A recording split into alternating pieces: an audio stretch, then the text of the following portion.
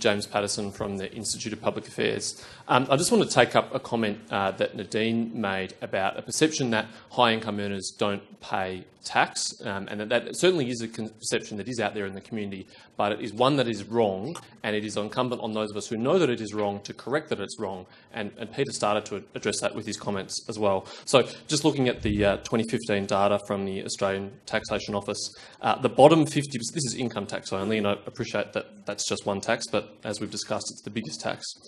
The bottom 50% of income taxpayers paid only 12.4% of all income tax.